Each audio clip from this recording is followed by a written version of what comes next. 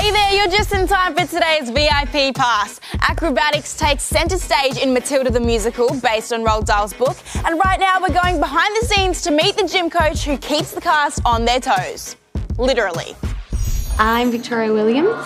I'm the acrobatics coach for the Matilda musical here in Sydney, and I'm in charge of teaching them all the skills they need to do to be able to do it safely and consistently every night. I get them to write in their books or the technique that I individually give them, because there's a few techniques that are a bit different for each individual. We have a set timing of when they need to start running or when they need to be jumping on the trampolines, so they can really just get it in their brains to remember, okay, this is what I need to think of when I'm going for my skill, and this is when I need to go, and this is who I'm after, and things like that, just to reiterate it in their minds. So I love it, it's awesome.